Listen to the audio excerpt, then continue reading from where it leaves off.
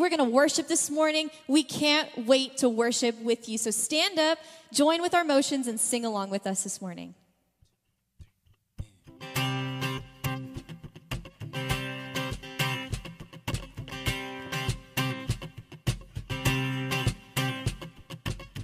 I don't know where you lay your head or where you call your home. I don't know where you eat your meals or where you talk on the phone. I don't know if you got a cook, a butler, or a maid. I don't know if you got a yard with a hammock in the shade. But come and go with me to my Father's house. Come and go with me to my Father's house. It's a big, big house with lots and lots of room. A big, big table with lots and lots of food. It's a big, big yard where we can play football. Touchdown, big, big house. It's my Father's house.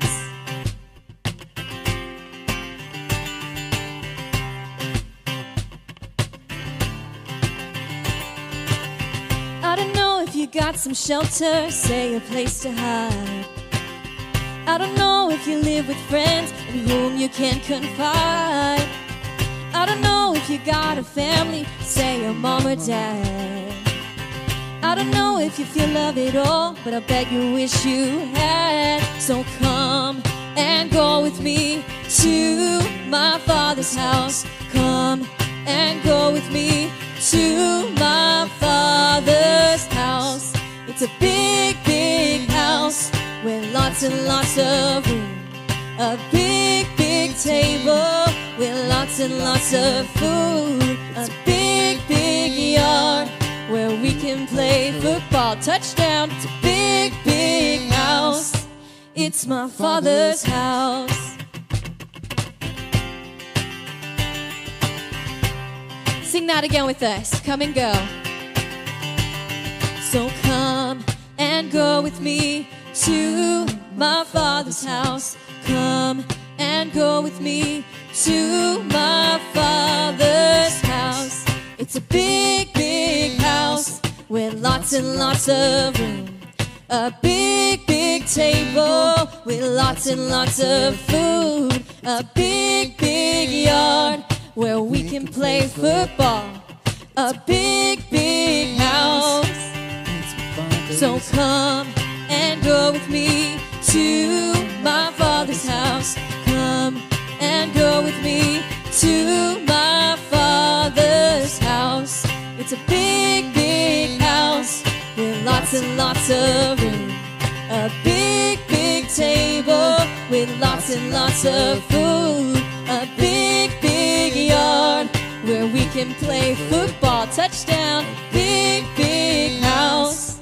It's my Father's house. Hi, kids. This is Miss Mari. My name is Miss Mari. And you know what? We're going to have our lesson, our emoji. It's the emoji series. And our lesson, we are doing the sick emoji. And I have on my phone here, here's the sick emoji. And we are going to learn about how to, the emoji face. We are going to learn about praying for people that are sick and how God wants us to pray. And I'm excited because we have some little fur friend visitors today. And they're going to help us remember some Bible lessons and about praying. And so it's going to be fun. We are going to actually talk right now about praying for those who are sick. And I wanted to pray for this lesson right now. And so I'd like you, if you could bow your heads, let's pray. Heavenly Father, I'm just so thankful for you, Jesus. I'm just so thankful for the children that are out there listening. And I pray that we will learn more about you, Jesus, and how you healed so many sick people and you listen to our prayers.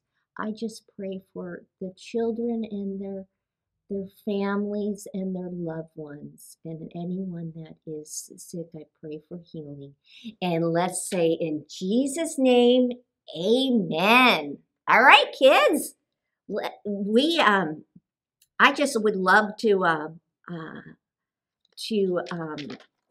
before we read, actually we have a memory verse every week, and I'd like to read the scripture. But I want you to know we have some, and I already told you about that. Let's read our memory verse about praying.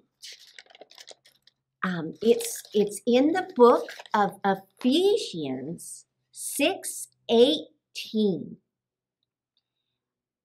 At all times, pray by the power of the Spirit.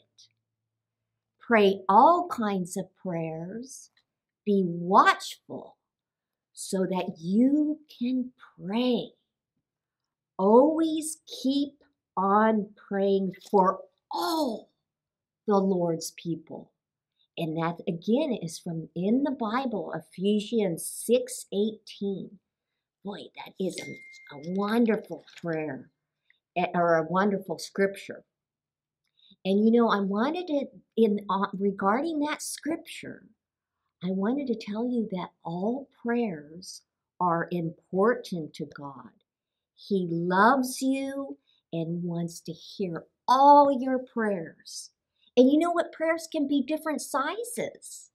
We can have small prayers, medium-sized prayers, and, you know, large prayers, extra small prayers, all kinds of prayers. God wants to hear from you. And if you might think, well, it's not important, it's important to Him. And I wanted to share with you some furry friends that will help us remember all the different sizes of prayers are important to God. So let's start with our first furry friend. See this, kids? Look at this. This is a big bunny. And guess what? Can you guess the name? The name is Toodaloo. Look at how big she is. And you know, today she's going to represent that we got to remember big prayers. Well, big prayers are prayers when someone's really, really sick, and you know, prayers for the family if there's a death in the family or divorce. Those are big prayers, and of course, God wants to hear those prayers, those big prayers, and He can do healing. He will do, all things are possible with God. And so, Toodaloo, you represent big prayers. So it will remind us, we got to pray for the big prayers, healing of the sick people.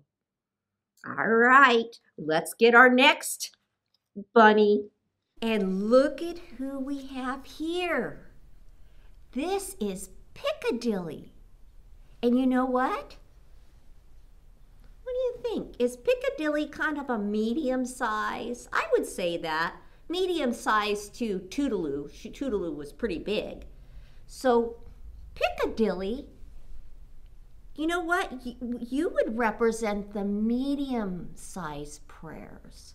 What would be an example for a medium-sized prayer to ask God? You know what? You know, we could go to God if we had a difficult test at school that we were going to have, and we could pray to God to ask that you know, you help you study and help you pass the test.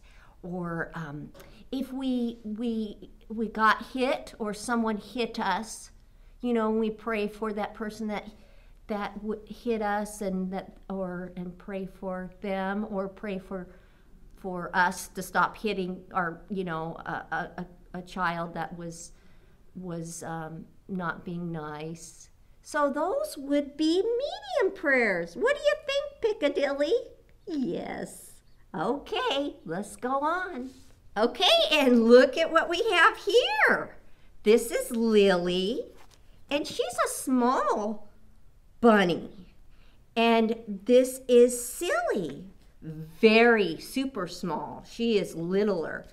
And you know, God wants to hear about all your small prayers and your small and super small prayers.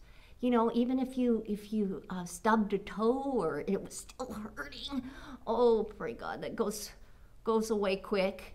But He just wants to hear about all sizes of prayers. Right, Lily and Silly? Yes, all right. Weren't those bunnies something? Oh, that was fun. Well, okay, let's bring it back to our scripture. And this is about the sick woman that was healed by Jesus.